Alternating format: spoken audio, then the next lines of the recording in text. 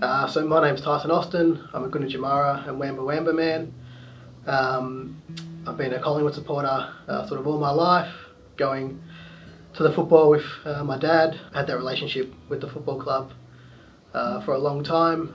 It's sort of always been an ambition of mine to design one of the jumpers, and I'm really excited that they're able to collaborate with my cousin Troy in bringing this concept to life, and in telling a story of the club in terms of that healing and some of the past things that have happened at the club, and moving forward into the future, and some of the the really exciting times that are coming up into the future for the club.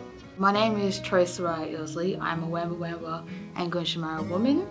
When Tyson asked me if I wanted to do this project with him, knowing what Collingwood meant to my family, I was more than excited to be a part of it and help bring the vision to life. So yeah, the story of the dress and the Guernsey, it's really about acknowledging what has happened in the past at the football club, and some of the healing and and moving forward, and the club evolving. So you'll notice within the stripes, the shapes of the stripes, sort of a bit wavy, and inside the stripes as well is also some light lines in there, and that's representative of like a smoking ceremony. And a smoking ceremony is a time of cleansing, a time of renewal. So that's really about that past, and healing that past. The club is still doing some, going through that process, but we understand that things are happening and going forward the right way. So that's what the stripes represent. The feathers on the front, that's sort of the main element of it, and that's about the renewal of the magpie. So the magpie shedding its feathers, and really representative of a season of change within the club. So on the back you'll see that we have a kulamon, which is a traditional item that we use to carry things. And the way we wanted to link that into our story is that within the kulamon you'll see that we have some magpie eggs, and we want that to represent nurturing those eggs until they're ready to hatch. But also we thought about having new people come into the club, being nurtured, new leaders coming into the club and taking the club forward as well. So it's about nurturing and protecting. We've got new coaches, new president, so there's been a lot of change at the club of recent times. So that's really about shedding that past, I suppose, and that rebirth, and that next generation of leaders coming forward and ready to take the club in the right direction.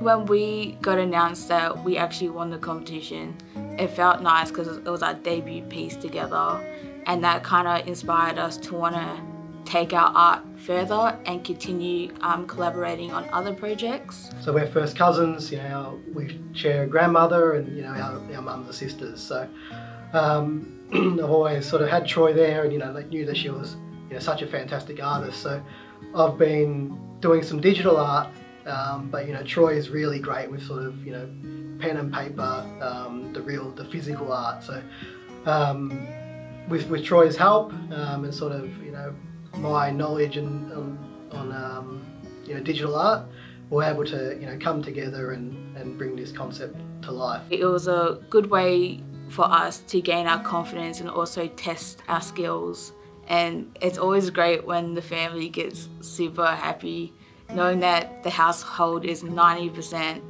Collingwood supporters. Everyone was really happy. So yeah, it was a really good, sweet moment. My mum and my grandmother taught me how to paint at a really young age, so a lot of my style is inspired by them as well. So when Mum was seeing, her style being embedded within the Guernsey, she felt like she was respected and involved as well. So that was a really heartfelt moment for her, knowing that she gave me those teachings, and those teachings are visible in the Guernsey and the dress, was really awesome for her as well.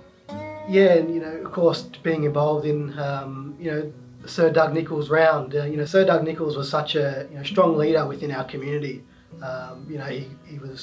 He did so much for the local community around Victoria and beyond. So to be involved in the round named in his honour, is really something special as well. Having our culture displayed and celebrated is the best thing ever. And the one thing I really love seeing is non-Indigenous people wearing the Indigenous guernsey with pride because they wanted to wear it and they love the design and they love the stories behind it.